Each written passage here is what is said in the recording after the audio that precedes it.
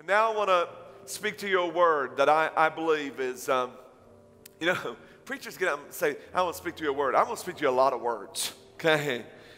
But a message I want to speak on called A Dream Within a Dream.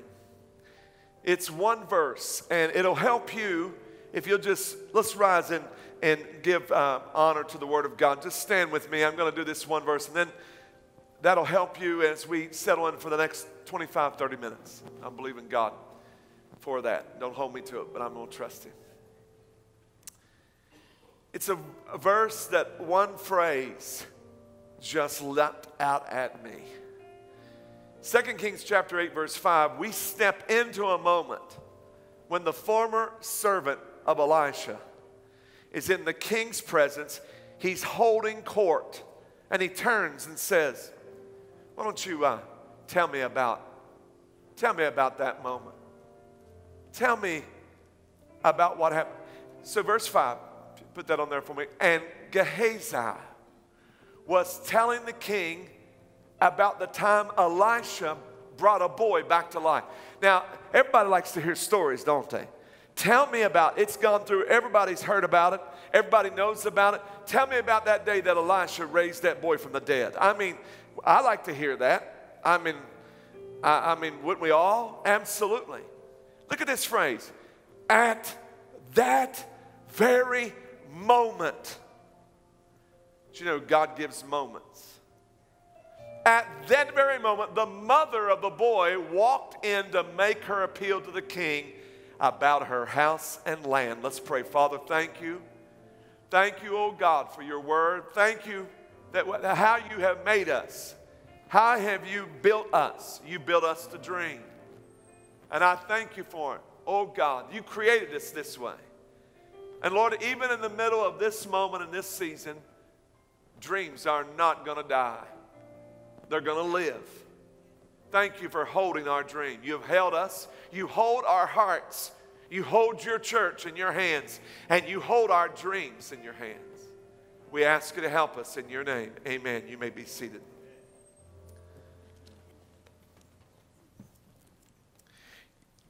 Seven years ago, I bought into a dream.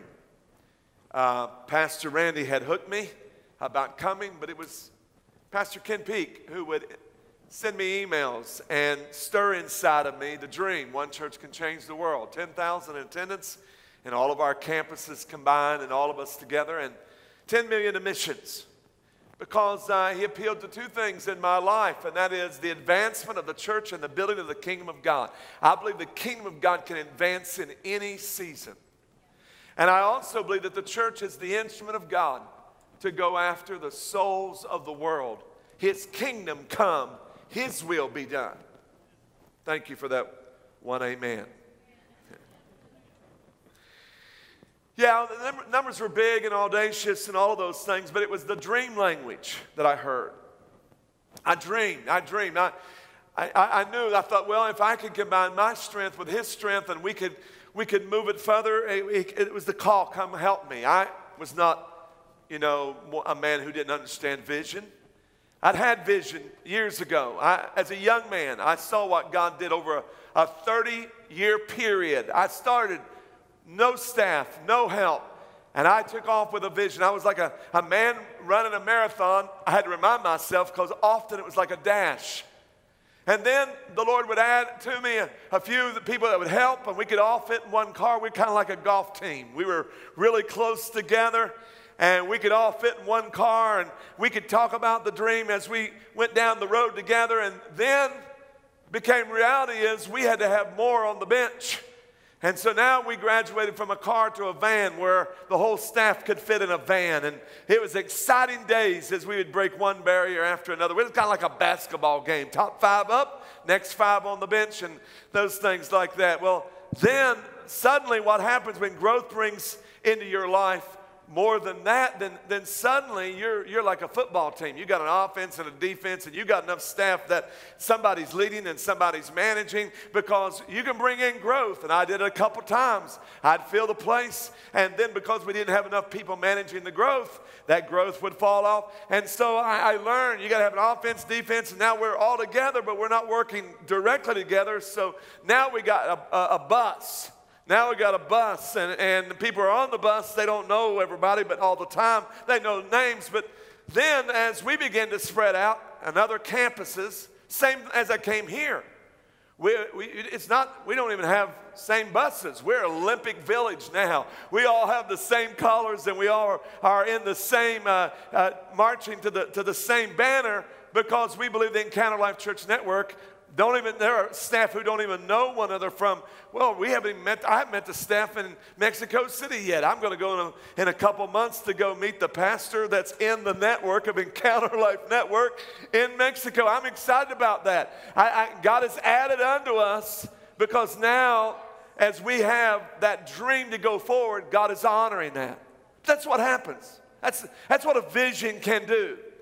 A vision, but it's beyond more than that, because to love one another in community and to go for the same vision is one thing, but to have a dream. See, it all started with a dream. Somebody's dream came to Georgia. Maybe they were here, I don't know. But somebody had a dream and put up a tent and experiment over there. I keep rehearsing this for you because I want you to understand this ain't the last thing God's going to do. How many knows that God has got a plan that's bigger than all of us, and He is going to advance His kingdom? It's absolutely important. Every other year or so, Pastor would take a busload of our students up to Toccoa to show him how the dream started for him. Because dreams are important, but it all starts with a dream that was a dream in a dream within a dream. You understand, none of us are dreaming apart from somebody else who dreamed. I had a conversation with Whitney on Friday, and I said, hon, you're living the dream, but you're living the dream inside the dream of your father. And that dream is living inside of the dream of my grandmother. My grandmother, my mother had a challenging life. Her first child passed, and my mother suffered from that all of her life. And occasionally, I could get her to dream. When I would travel the world, I'd say, Mother, I'm living your dream. And she'd smile and said, oh, yes, tell me about it. I said, come on, Mother, go with me. No, sirree, I ain't getting out of this house. You go to Africa and make sure that God wants you to go when you go. And then we had a lot. Why? There's a dream inside. Dream inside of somebody that caused that to be over there where Hobby Lobby is, and now here, and in that corner, in that building, and now this third main building for this body. There's a dream that placed all of this. There's a dream from somewhere in the life of a woman named Helen Funk, who decided to leave Montana and come to West Virginia. And because they wouldn't let women pastor at the time, they would let women start churches. That doesn't make no sense, does it? Did he say that? Yes, I just said that, you know. And so she came to a coal town, and her and her sister would raise up an Assembly of God church. And 40 years after she'd raised that church up, I'd get saved in that church. It was a dream of hers. And then later on, I'd get to pastor the woman in her last 15 years of her life. Pastor the woman. She had a dream, but I had a dream inside of her dream. Inside, you all understand that my dream and your dream always fit inside of somebody else, because somebody else made a dream that went forward. I think about the Make-A-Wish Foundation. Isn't it an amazing thing that somebody dreamed to make the dream of somebody else come true? That's pretty powerful. Well, David had a dream to build a temple in 2 Samuel, and God knew it, and he told God about it. The prophet, he told the prophet.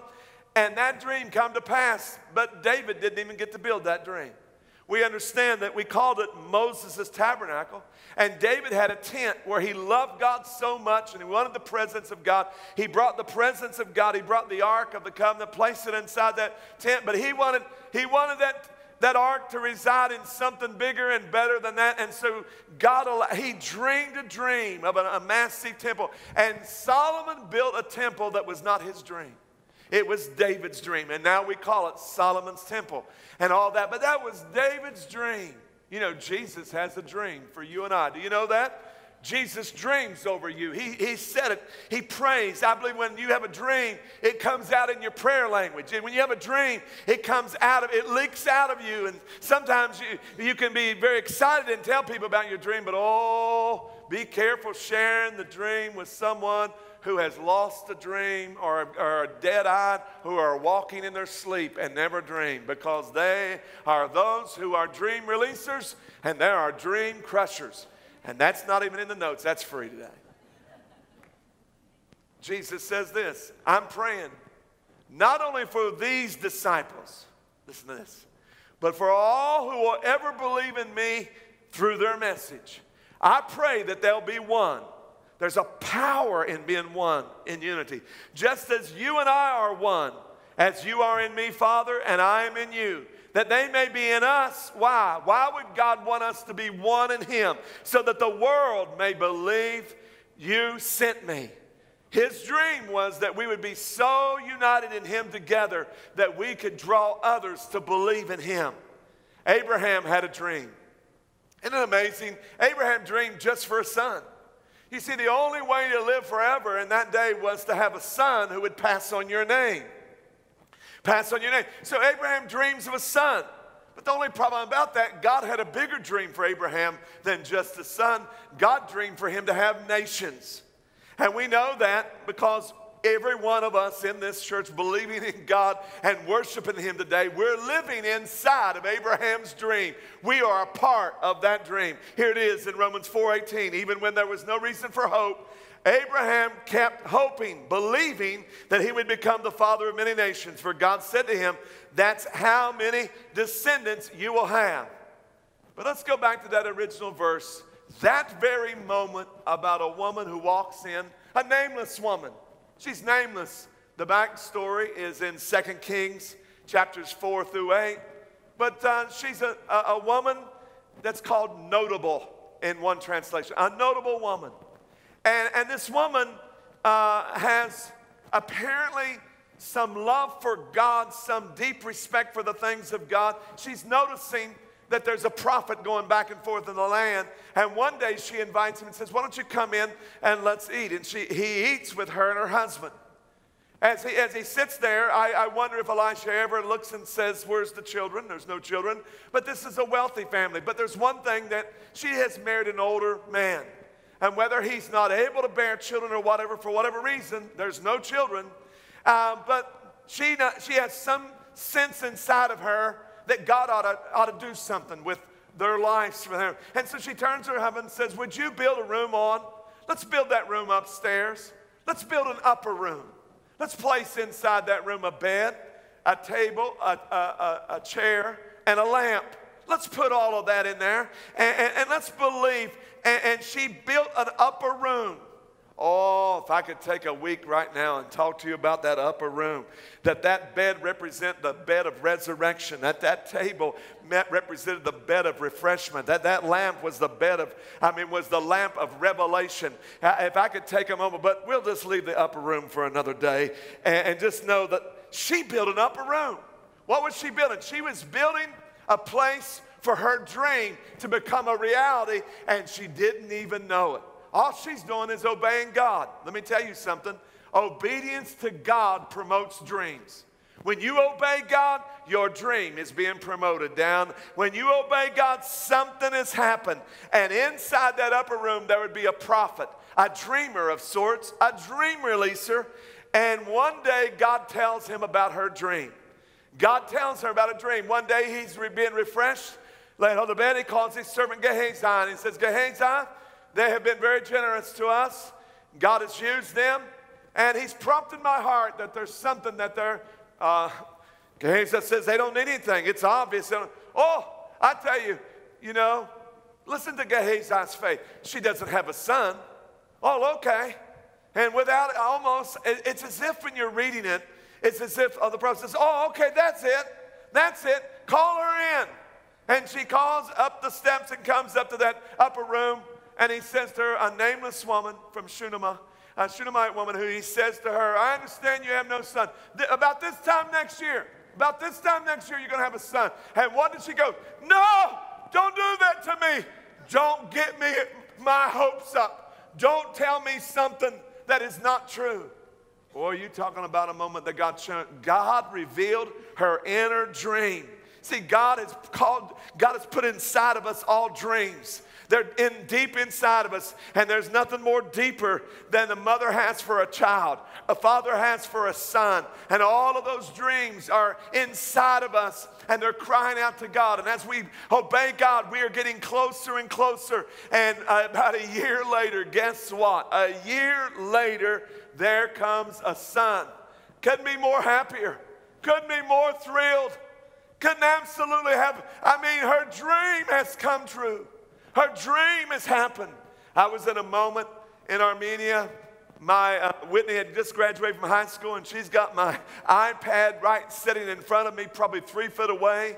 And I have an interpreter, and she's giving my notes to me in English on an iPad. She had just graduated from high school, and she wanted to come with me on a mission field. And I've got a room, and the Holy Spirit this place is like exploding with revelation, and powerful things were happening. And men were getting up, folding their arms, shaking their head, and shaking all over. And it was just one of those moments. And I stopped right in the middle and says, my dream is happening right before me. And I addressed my daughter in that moment. There are moments when suddenly the dream is within reach. There's happening. And a son comes to her. Oh, a wonderful son. Then a little bit later on, Elisha calls her up and says, listen, you guys, you and your son, get out of the country. And she leaves to Philistine, to the Palestine. We know it's Palestine. There's going to be famine coming. You go ahead. And she leaves that farm and all those blessings. There's an inference here that her husband may have passed. And then we tune in to that verse that I shared with you. When 7 years is up, just like said, she comes back. At this very moment, don't forget that. At this very moment, she walks in. What is she? She walks in while Gehazi is telling the story. Because after that little boy had been born, when he got old enough to run out with the harvesters, he hit his head and he dies. And they lay him on the prophet's bed. And I'll tell you what I believe. I believe that when God gives you a dream, He'll resurrect anything He needs to resurrect to complete that dream. If God gives you a dream, you will not enter heaven until that dream gets fulfilled. I believe that with everything inside of me. And that boy gets resurrected. And he tells the story. Gehazi's telling, at the moment when the woman walks in with the son, what is she walking in for? She said she knows that it's 7 years. The prophet told her. She walks back in the king and says, can I have my property? Can I have my thing? Listen to this. Not only does the king give her back her house and her property, he says if anybody moved in and they made any profit on your property, if they used your equipment to do your job, if they used her assets to make something happen, she is to be restored. Everything that happened in the 7 years. You think God is not going to be faithful to His church in a moment like this? That God is not going to let the enemy steal anything from you or from the kingdom of God? I believe this with everything inside of me. Nothing shall be stolen from you. That God will allow you to go to heaven and say, I'm sorry, I almost made it happen for you. But you know that pandemic kind of caught me off guard. Are you kidding? I'm telling you, God is going to say, see, I have kept you and I have resurrected everything that I promised you, and I made sure the enemy shall not restore, and I will return it sevenfold, tenfold, 100-fold. God is a restorer, and He will bring it to pass at that very moment. I love that moment in my life when God has, it's like the whole planets have come in a line for a moment. We'll talk about that in just a moment. But we know another dreamer. Oh, Abraham has a son, Isaac. Isaac has a couple sons, Jacob and Esau. And Jacob lives within the dream of his father and his grandfather. We know it's always called Abraham, Isaac, and Jacob. We know that Jacob was a dreamer. And all of his story is played out in Genesis 28 to 33. Pastor, why do you say that? Because people think I make this stuff up. It's Bible. Hallelujah. Amen. And And in Genesis 28, 20 through 33, we read the story of imperfect people like you and I and a man named Jacob who is a dreamer. Let's talk about some dream questions that happen. I wonder out loud with you and I, because if I'm going to have my dream, I gotta keep myself encouraged until my dream comes to pass. And I gotta know what's happening in the middle. And through Jacob, we can see some things. Number one, Jacob, no doubt, probably needed to ask himself, am I in a season that I am fulfilling a promise to receive to get to my dream? See, God will let you make promises. And those promises, he wants us to hold true. And Jacob has the dream of his father Abraham, but Jacob's dream, we know, really is a wife. There's nothing wrong with you having a dream for a spouse or a child or anything other else. God placed inside of us dreams. And so Jacob dreams for a wife. And we know what happens. He has to work out 14 years of service. He has to stay true to his promise, because when you stay true to your promise, it's not going to prevent your dream from coming to pass. Not only the 14 years is God's way of proving your character and getting you ready for your dream. You know and I know God can bring a dream to pass in a sudden moment, but sometimes God uses promises that we have to work out until that moment happens. I don't know about you, but there are times that I have felt on my way to my dream that I have has almost forever, to where I actually believe maybe I didn't have that dream. It happened such that way for us. We were young pastors, and when we first came into this moment in 1987, Lindsay was about a year and a half old, and for 10 years, I never went anywhere, never did anything. 10 years, I stayed absolutely faithful in that church, and I never had anything that was beyond that moment that happened. I was doing everything I knew for God to do. And suddenly we get a call. And Phyllis and I flew to St. Louis. And she had heard me talk about the dream. She had heard me stand in front of a people and talk about what God was going to do. And for 10 years, it didn't seem like there was very much evidence that he was going to do it, but we talked about it for 10 years. We flew to St. Louis and had a great meal with a wonderful group of people, and and they took us over, and it was almost as if I stepped into everything I said was going to happen in West Virginia. Here it is, right here in this moment. It's right here in front of me, what I'm seeing. And we get back into the room, and Phyllis says to me, what do you think? I said, I'm not sure. She says these words, "This feels like a shortcut." Oh, it's really tough when the voice of God sounds like your wife. You know what I'm saying? I thought, oh, man, I wrestled all night long. And in fact, I told the gentleman who came to get me, I said, we just need to go to the airport. He says, well, we've got this meeting this morning. I said, I know, but I'm not coming here. And so when I went back in the room, all of a sudden the Holy Spirit came on, and I began to speak to them about their future. And there was a man in the room who had been helping them. And I said, let me ask you a question. Why wouldn't you consider this man to be your pastor? For God's sake, the Lord is using him in this season. Hey, listen, when you ain't running for nothing, you just tell all the truth. I've learned to live that way. Hey, listen, where God puts you, no man can take you out. And when man puts you somewhere, they can take it. But when God puts you somewhere, they can't. And so I wasn't, Robert, I didn't have no sense of, and I thought this might help me to get to the airport a little quicker. But I just saw, you know what happened? When I left the room, they voted that man in as pastor. Right before that, just probably right before the people in that moment. We went back, and the following summer, you could hear the sound. Something happened on a Sunday night. The sound of the heavens broke loose, and we moved into a 10-year period that we could not build fast enough, and we could not. Everything we dreamed happened in a matter of a 10-year period. From that moment on, we could see. In fact, for the next 13 years, it's as if I'd be concerned about what I was, dreaming about, because if I dreamed it out loud, people started bringing money and started wanting to happen, because it was a great season. I have learned something about seasons. There are dream seasons and there are dream releasing seasons. And the dream season is the moment where you declare by faith what God wants to do. And then if you can hang in there long enough, God will make, he'll resurrect everything around you. But he will bring to pass his dream in your life and you'll see it happen. Is anybody with me today? What was happening? Well, he was doing something in his character. Number two, is God adding something to your life while you're waiting on the dream? Is God adding something to your life? Well, you see, Jacob's living inside of his father and grandfather's dream. But while he's there, God is adding something. It's obvious God is adding to Jacob wealth. He's adding to him his family. He's adding to him his maturity.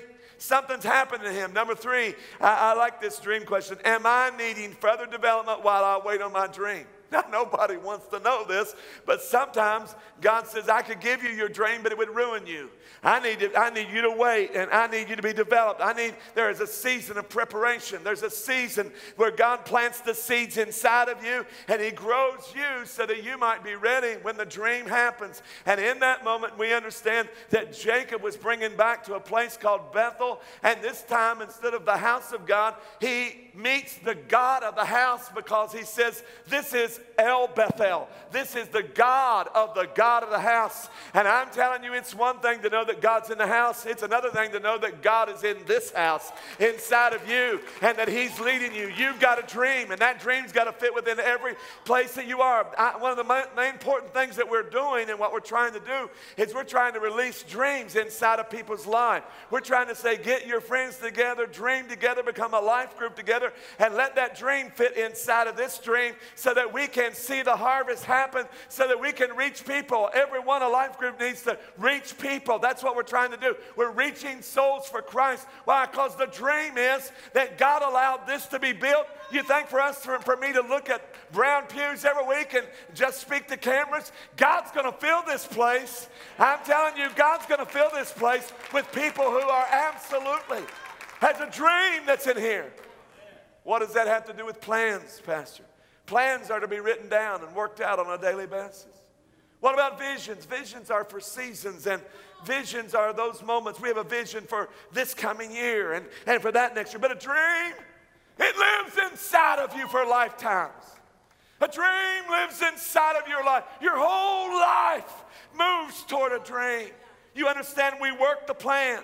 We write the vision, but we hold on to the dreams inside of us. We hold inside of us. I was walking and looking at the choir there, and I happened to see Kim in that choir, Kim Pendleton. Pastor and I was in Dallas. We were there for another reason, but we happened to go see a friend of his that, of course, become a dear friend of mine, Rick DeBose. Rick was the district superintendent of the North Texas district. And we're upstairs talking with him. He goes, hey, guys, I need to go downstairs here. Won't you go down with me? And we go downstairs, and he introduces us to a team of people and talks about how that they were creating a place to be able to help with the taking care of foster children and adoption and all that. We got back on the plane. I couldn't hear nothing, couldn't think of nothing. I turned to Pastor and said, Pastor, this is part of your legacy, how you were adopted and what God has done through you. And I said, this is an important piece.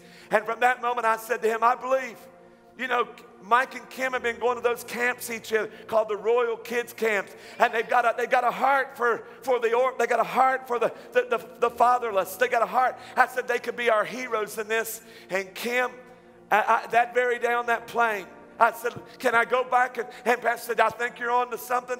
And Fortify, guess what? It's a dream that's placed inside of a dream. And we knew that that dream was bigger than just this church, because now it's all over. Hey, by the way, I was arguing with God and said, God, I knew there was one more thing that I needed in West Virginia. And I feel like you didn't tell me this. And he said, yes, I brought you here, that I brought you south, that it might go north. And we've even helped them now, because Fortify is beyond this church. It's a dream inside of the dream, but it's going to go outside to others, and it's going to bring blessing to many, many others and many other states. Why? Because that's what dreams do. Dreams in God advance and grow. Am I speaking to anybody that's got a dream in this room today? That God has something for you. Let me tell you what I believe. Let me get a couple more things. Dreams are the difference in the minutes and the moments. At that very moment she walked in. I started thinking about at that very moment. Stay right there. Dreams are the difference. What? You put in the minutes every day. That you might have a moment when the dream comes up. You put in the minutes. It's logging in every day. You attach yourself to the Wi-Fi of heaven and you put in your minutes. Why? Because all the minutes add up to a moment in God. A moment that everybody else would say, well, isn't that a coincidence? You know it's not a coincidence. You put in the minutes and the minutes have been adding up. And God says, you know what? I think this minute would be a great minute for a moment in me. And you have a moment in God. And it's a supernatural moment when God has absolutely brought all the minutes together for that moment. I don't know who I'm speaking today to. I hope every heart is hearing me in some way that God has inside of you. You got time for one more? Do I need to land this plane, or can I have just one more minute? Would you stay with me online for just one more moment? I never was a presbyter. I was never an officer or anything in the district. The Lord used us to raise up a ministry school that went across all the assemblies. 35 districts in the Assemblies of God has something that began in our church as a way to train ministers and stuff. But I become assistant superintendent. And we're coming out of enormous debt. 4 pages of owed bills. 4 different mortgages. And one of them is with the Assemblies of God. Their loan department, our district. And I would go once a month and I would feel the weight of all that. And so I started saying to our superintendent, I said, I believe God's going to lift this off of us so that we can advance this. I am a child of camps. I love camp. I mean, I got filled with the Holy Spirit at camp. I got baptized with everything that God could ever do me in the sawdust of a camp. I got called to the ministry in camp. I love the camp system. I love that whole camp meetings. I love getting away from all of the distractions and be able to separate for a week and enjoy community with all. I mean, I didn't even know that there were other kids saved when I was a teenager, and that came from Virginia and West Virginia. We'd come to camp, and so I realized what's happening is we can't develop our campgrounds because of this, and so I dream about being out from under that debt. I literally had a dream in December. I literally had a dream one night. And in that dream, I'm in front of the superintendent of the Assemblies of God, Brother Trask, Thomas Trask. I'm in front of him and I'm begging him and I'm saying, you are holding our children's inheritance in hostage. Now I thought, who are you to say anything like that? I mean, I had never ever met him. So the next day, in my youthful enthusiasm, I called the superintendent and said, hey, you won't believe this. I told him the dream. In the dream, when I said this, superintendent didn't say anything. He just took his hand and went like this. And when he moved his hand across the sky, he painted like a brush $500,000. So I told my superintendent, you ain't said to me, what did you have to eat?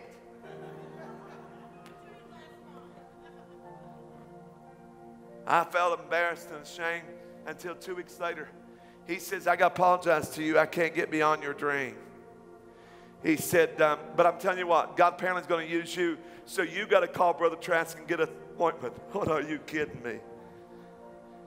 So I found his itinerary that was going to be 2 months later in a campgrounds in Indiana. We made a phone call and said, can we have breakfast with you, sir?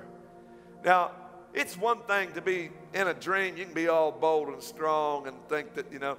When I got in front of that man, my knees was buckling, and it was a buffet, and they hugged. They know one another, and he introduced me, and we go to the buffet, and they're getting all this food. I can't even eat. The wonderful thing happened. Our superintendent talked for an hour. I never said a word. Never said a word. Finally, at the very end, Brother Trask is the speaker for the event. He puts his chair out, stands up, and he says, now tell me again, don't give me all that, just give me the bullet points. And he goes down the list and says, well, we owe this and this, and well, we owe $1 million to the Assemblies of God, but we haven't been able to pay anything, and we have accrued interest on that for the last 10 years of $500,000. And Brother Trask does this. Well, we're going to have to get rid of that with his hand. And when he did, I began to tremble inside of me. Never said a word the entire time. As we left that meeting, Brother Trask said, he's committed to paying this and that. I think it's going to be over $1 million. He come back 2 months later and says, you know what happened? They forgave us of $525,000 worth of interest in a single swoop. I'm telling you, dream! Pastor, don't you understand the day we're in? Dream! Don't you understand? Don't let loose of your dream. God is going to resurrect everything he needs to do to bring the dream to pass.